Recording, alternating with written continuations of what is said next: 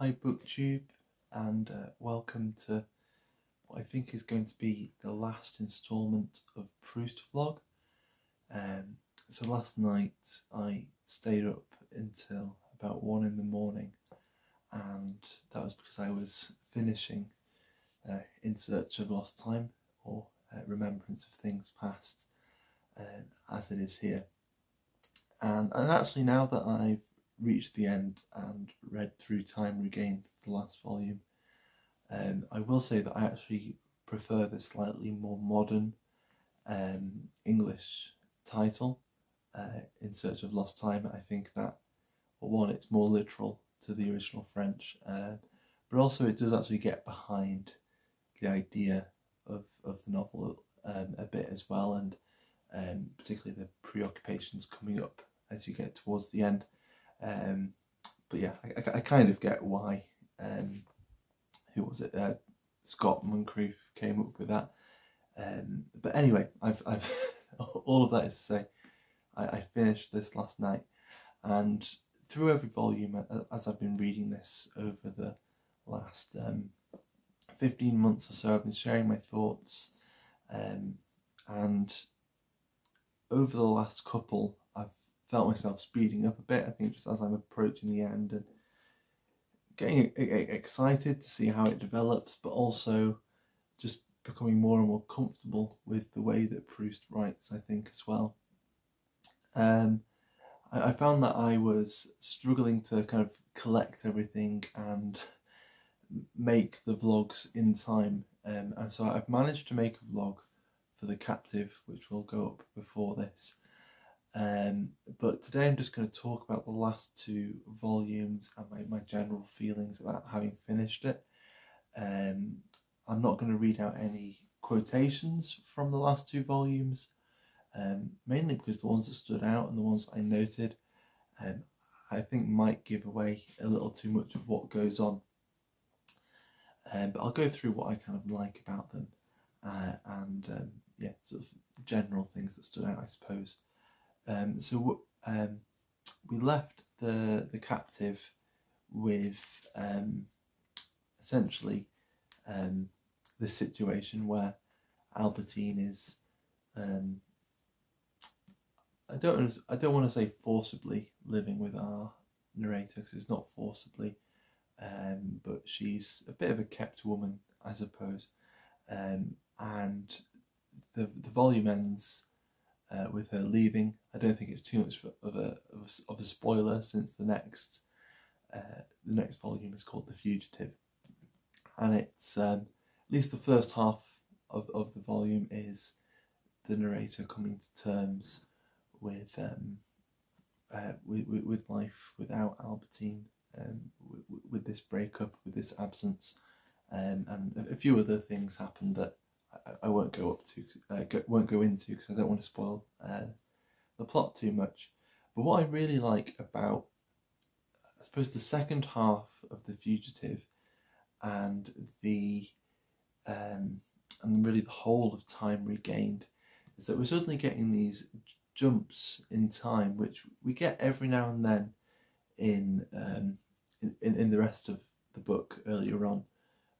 But these are really quite stark, sudden jumps in time, where the narrator's almost a completely different person to the person we've got used to, because we've spent so much time in his adolescence and probably sort of early 20s and his 20s, and then suddenly we jump to maybe when he's later in his 20s or something, on a holiday in Venice, and then to when he's a bit older again.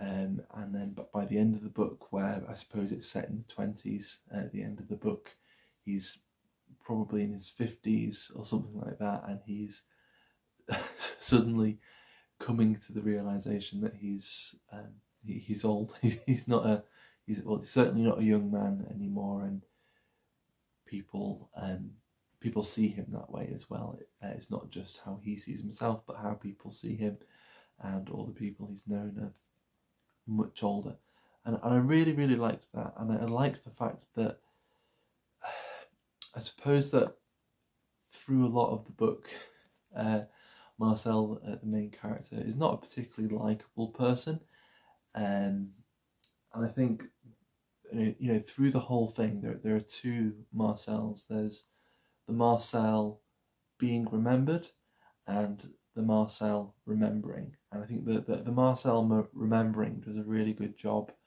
of putting us right in the sort of the head of that earlier version of himself, so that you're just wrapped up in how self involved he is, and it's a ridiculous amount of self-importance and snobbery and stuff like that.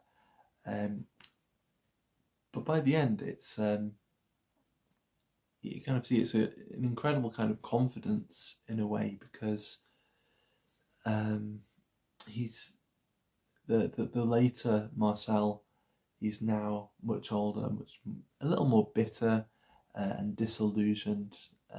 He's much more solitary, less of a kind of gadfly, and he's not spending that much time in society. And you just kind of see how comfortable he is with presenting this past version of himself, and he can probably see just as clearly as we do how superficial and stupid this earlier version of himself is.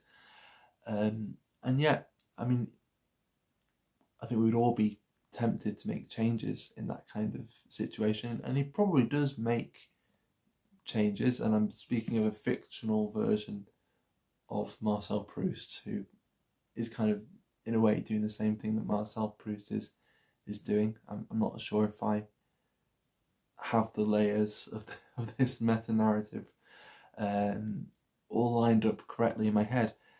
But yeah, what he's doing is he's just presenting it, and in a very unashamed way. And he might not be saying this is the best way to live. He's almost inviting us to see how ridiculous and stupid it is.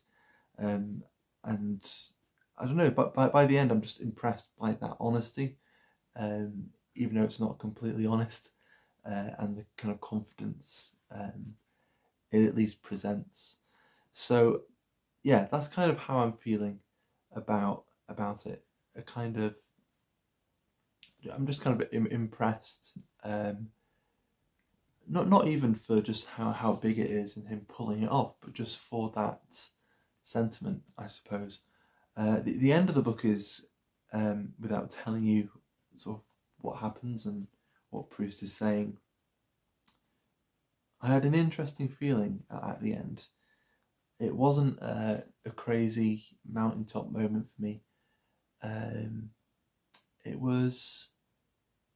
It just felt like I was finishing a novel. It wasn't anything more heightened than that. It was just a profound but very comfortable satisfaction, I suppose, which I actually quite like, because there is something, even though it's a massive book and it's a very ambitious book and a very hard thing to pull off, that all the way through there's something very subdued to it as well, and so I think it's only fitting that it wasn't an explosive fireworks kind of ending, but instead it was I don't know, just a nice reflective deep breath. So there we go. That's all I got to say really today about Proust, about finishing it. I'm not too sure what I'm going to do with my life now. I've still been reading a bit about Fernando Pessoa, so I'll probably keep myself quite busy with that. But I'll be back soon with a video called something like Is Proust Worth It? And I'll just sort of weigh up the pros and cons as a more general reflection on the book in its entirety. But there we go.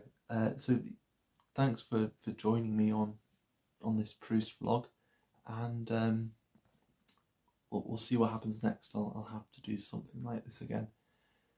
So thank you very much for watching, and I'll see you soon.